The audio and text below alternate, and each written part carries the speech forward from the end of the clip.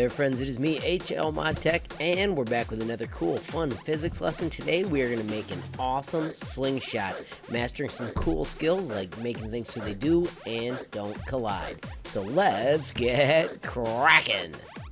Alrighty, friends, if you're in my classroom, double click on MT Tools so you can launch blank.phz. This fun file is a blank project that we can work in. I will post it on HLModTech.com so you can get it there as well. We're going to start by importing a funlet.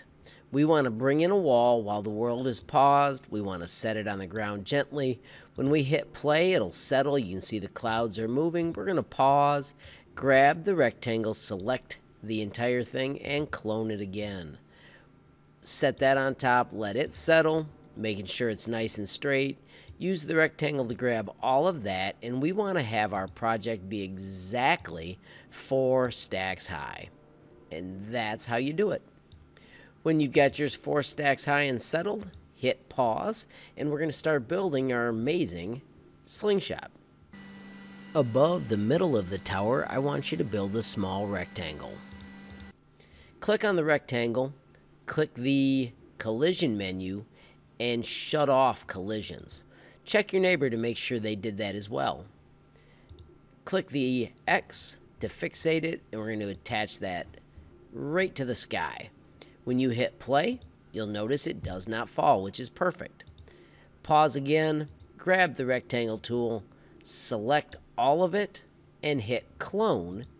And then we're going to drag it down so that we are shooting towards the middle of our tower. When you use a catapult, you need to have something to hold the projectile. We're going to build that with the brush.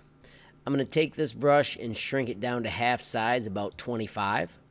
I'm going to move to the multi-draw choice, and then I'm going to stretch out quite a ways and make a U-shaped project, or a backwards C.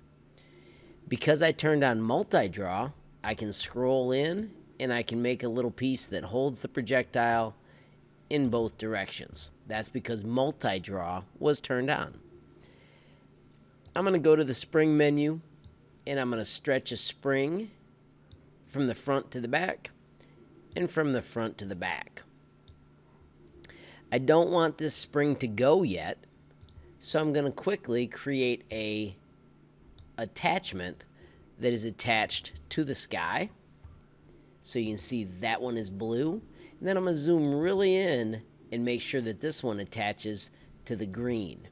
To make sure that you understand that, I'm going to select this green piece, and I'm going to pick a funky color. I'm going to go all the way out to this crazy pink and see that attachment changed to prove it was attached to that piece. This is also fun if you move out to the saturation, then you can really make your colors look cool. So right now, if I hit play, nothing moves because that's attached. I'm going to right-click drag so I can see everything.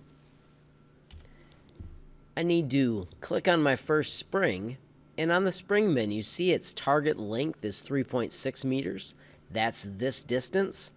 I'm going to cut that in half, or in half-ish. So I'm going to go 1.3. I'm going to click on the second one. I'm going to make it the same,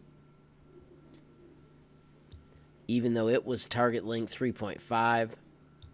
So now they're very close to the same amount of tension. I'm going to add a projectile. You can decide how big, how small that projectile is.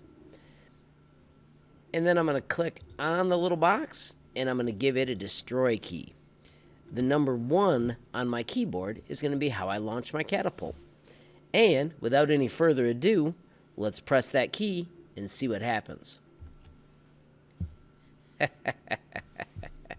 Okay, that was not success, but that's actually awesome because this is where we get to try and make it more cool. I'm going to start by just adjusting the spring lengths. So instead of 1.35, oh, notice my tower has fallen. I'm going to hit pause and fix that real quick.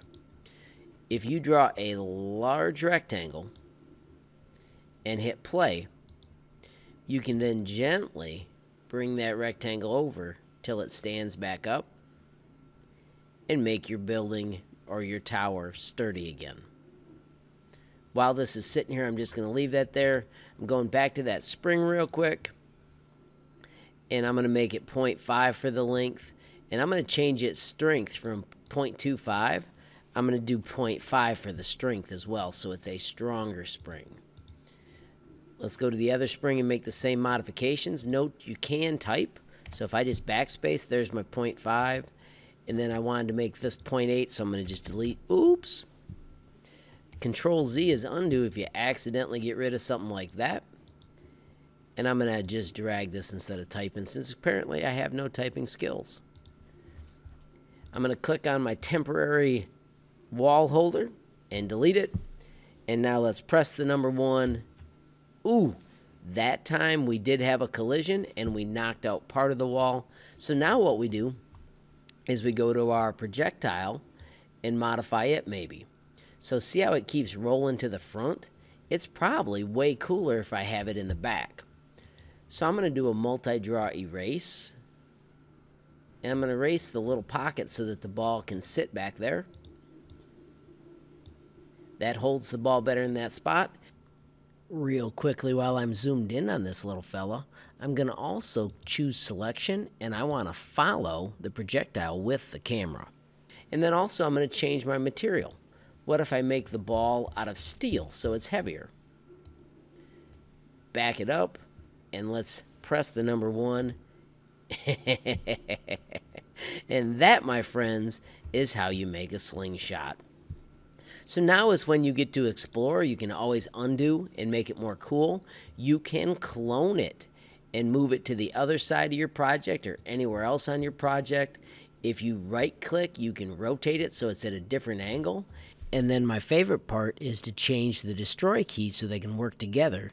You'll notice this one is accidentally grouped. Let's do selection ungroup so that way I can just click on that last piece and then change its destroy key to the number 2 instead of 1. So that way you'll be able to launch 2 projectiles at their own time. Multiple launchers, all kinds of crazy cool stuff, and amazing fun experimentation with the springs and the collision menus in the Fun Physics Simulator. Alrighty friends, so if you found this cool, please hit that like button. If you've got a question, comment, or a suggestion, add it down below. If you haven't subscribed yet, what are you waiting for? Mash that subscribe button. And last but not least, hit the notification bell if you want to be the first to know when there's a brand new movie from me, HLModTech. Thanks for watching. Have a great day.